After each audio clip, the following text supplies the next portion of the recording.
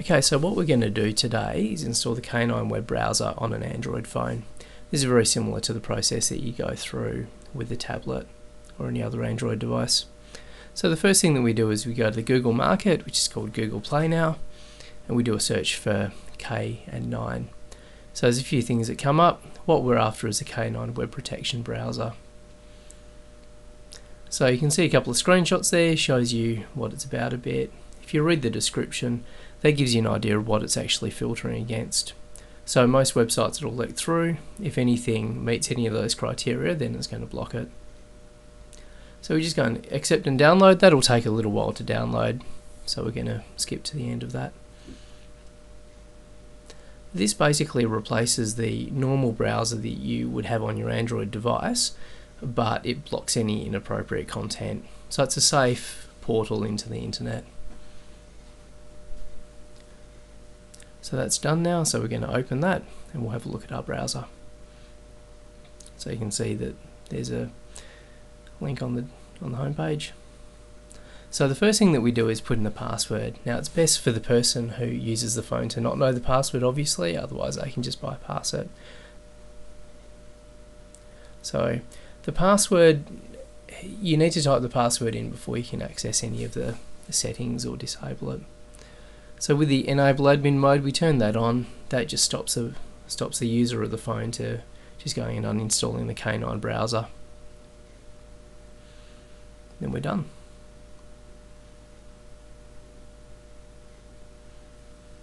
So now we're getting into the browser itself.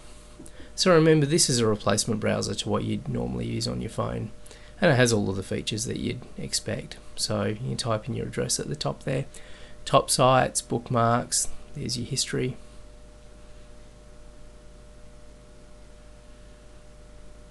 So we're going to go to the settings. There's a few other options that you can look at, but we're interested in the filter settings.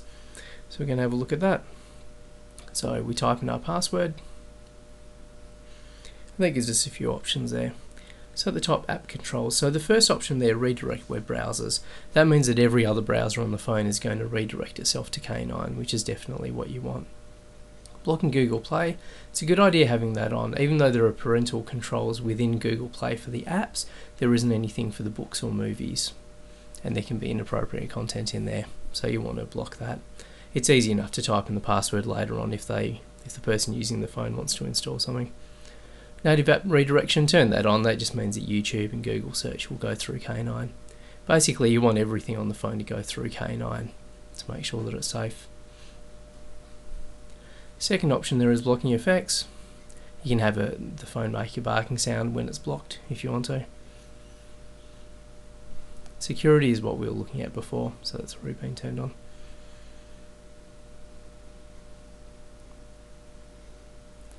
So what we're going to do now is try to use a built-in browser.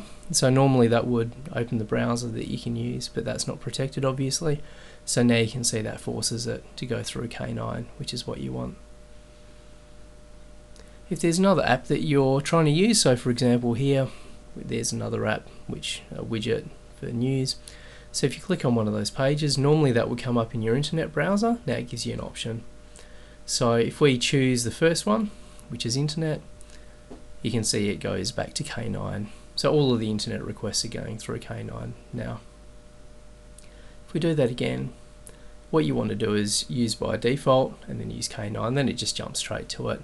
It's the same thing, it just avoids that prompt coming up. And here's our article. So it's obviously deemed that that's safe, doesn't meet any of those criteria. So there's our article there. So if there were issues with that, then it would have blocked it. So we can jump to our options if we want to, whenever we want. So you just type the password in. If you want to uninstall it, you can use that bottom button there because it won't work through Google Play. So you can see here that the market's been blocked. So if you try to access that, it asks for the password. So then the person with the password can type it in and then turn that off, and then you can access the Google Market.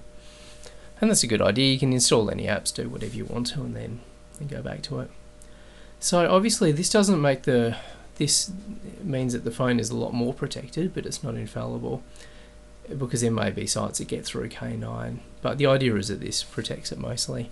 If you wanted to protect the phone completely, the best way to do that is to get another app. There's something called Smart App Protector. There's a few of them out there, and what you can essentially do is you can block whatever apps you want to. So you can block internet, block YouTube, block everything completely, and you can just leave enabled phone contacts, messaging, email, Google Maps, whatever applications that are definitely safe. That's the safest way to go, so you can go down that track, or you can use K9 Browser. Thanks very much. That's it.